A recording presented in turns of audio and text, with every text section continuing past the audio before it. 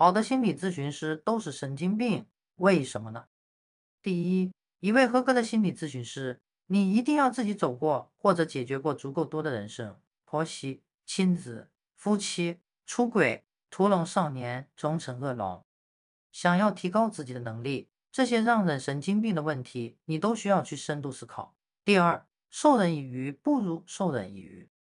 好的心理咨询师不是帮你解决当下的问题，而是教你解决问题的能力。所有真正能够走出来的人，精神病过一次的人，都是自己真正的心理咨询师。断了的骨头总会比原来更加坚硬。